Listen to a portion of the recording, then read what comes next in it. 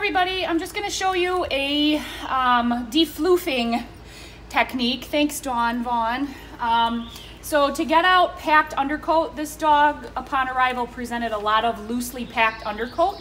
He's an older golden retriever and he is kind of losing some muscle, so we have to be really careful when we do this method to make sure we're not coming up against a bone or any of the structure underneath the tissue of the dog and maybe irritating it. But I'm using a wide tooth Andes undercoat rake, and this dog has already been washed and he is covered in a protein treatment from Artero. So a good, strong, or should I say a concentrated conditioner to help with the skin, or not the skin structure, the hair structure, and to help provide slip from the coat.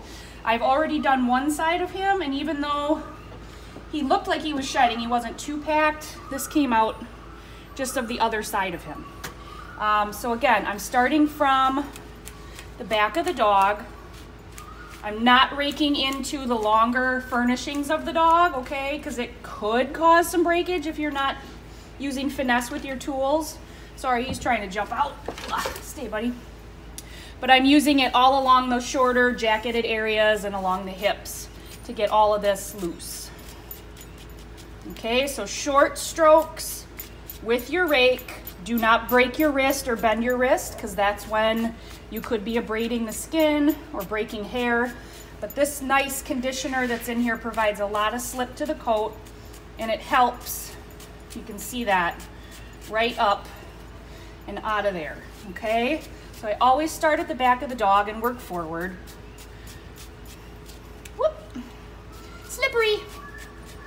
It's important if you do any undercoat removal in the tub, guys, that you have that hair clean and reconditioned. You do not want to do this on dry coat, and you do not want to do this on coat that has excess tangling.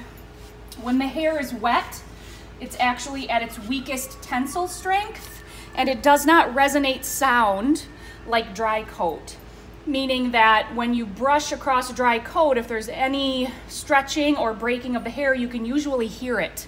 It'll be a crisp, kind of a crackling sound, but when the hair is wet, the water fills in all the gaps in the hair shaft structure, as well as just muffling the sound in general. So you won't hear that quite so much, and it can lead you to believe, well, I can brush a little harder or a little more thoroughly because it doesn't sound that way. But in reality, it still can be breaking coat. So you have to be sure that there's something on that coat to provide slip and that the dirt has been removed from the coat. The dirt just acts like sandpaper on the hair shaft, okay? So we're taking it layer by layer, tapping it up from the skin surface to the top and raking it out. But I would not go into long furnishings on a dog with this because it could break it. All right.